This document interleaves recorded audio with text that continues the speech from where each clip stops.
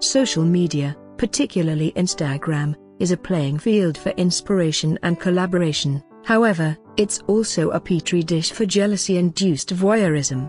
With filters, angled poses, everybody wishes to showcase their best self on the internet. However, Ansel Elgort and his friend Jerome, one of the first Snapchat and Vine native stars, are urging their fans to change all that.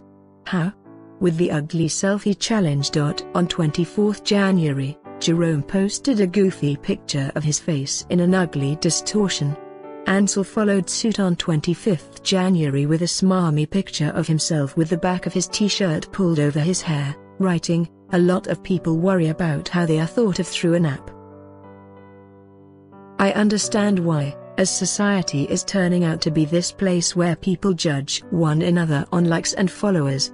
Since launch 3 days ago, there have been more than 20,000 ugly pictures uploaded to #UglySelfieChallenge. These two men are not only proving that anybody, even celebs, can take an ugly photo, but as well rejecting the notion that social media is best used for vanity. #UglySelfieChallenge demonstrates how social media may grow to be part of a community. If a photo is worth 1,000 words, then leave your props, DSLRs, and special filters to rest, as your ugly selfie will make a huge statement.